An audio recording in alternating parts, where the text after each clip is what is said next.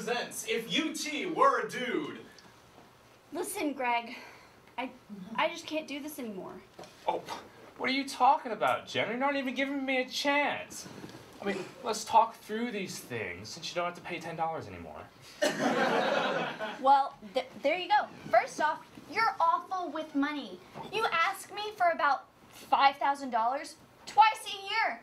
And you know what? At this point, I don't even know where the money goes. It's for my building projects, all right?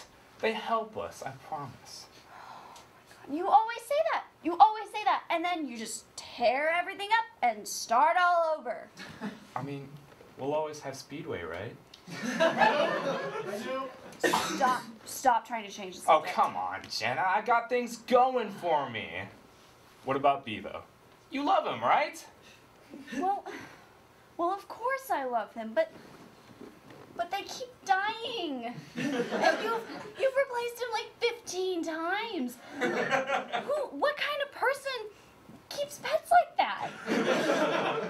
I'm just really into cows.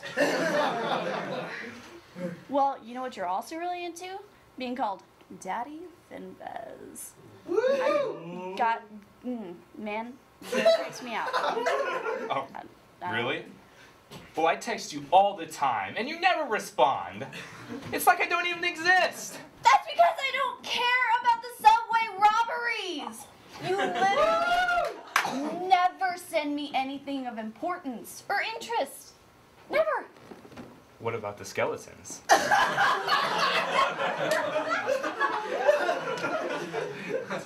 Listen, Greg, I think it's just better if I leave. Oh, what? Is it another guy? Is it that eggy guy, Cletus?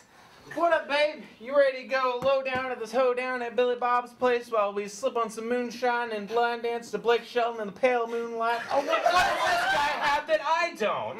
Yeah, sex and hay barrels and water bottles and rope and belts and yeah. He's got a cute dog. Let's add Giga to get on out of her.